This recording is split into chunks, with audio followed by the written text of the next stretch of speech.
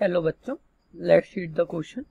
The question says a ray of light is incidence on the surface of separation of a medium with the velocity of light at an angle 45 degree and is refracted in the medium at an angle 30 degree. Velocity of light in the medium will be, and the velocity of light in the air is equal to 3 into 10 to the power 8 meter per second. Okay. So key concept is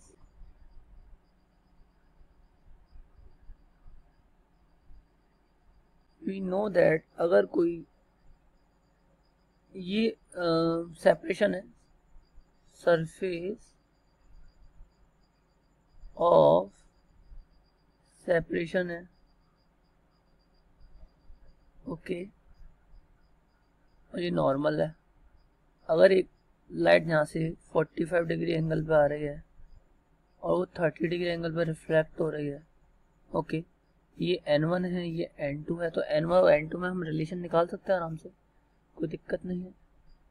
so N1 into sine theta 1 will be equal to N2 into sine theta 2, यही होता है okay. अब उसने बोला है कि जो first medium है उसमें वेलोसिटी ऑफ लाइट है ओके। सो N1 की वैल्यू क्या हो गई, N1 वैल्यू हो गई 1 क्योंकि वो एयर की तरह बिहेव कर रहा है।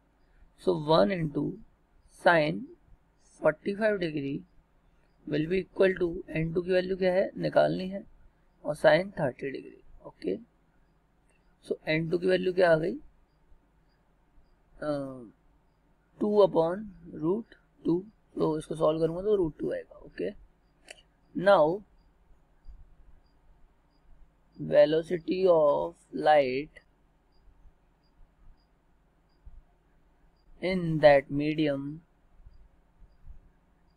will be equal to V is equal to C upon N, where C is velocity of light in the vacuum and N is refractive index. So V is equal to क्या आ गया 3 into 10 to the power 8 metre पर second होता है और N की value क्या है √2 okay. सो इसको सिंप्लीफाई करेंगे तो वैल्यू आएगी 2.12 into 10 to the power 8 metre पर second okay. So option C is correct. Hope you all get it. Thank you, all the best.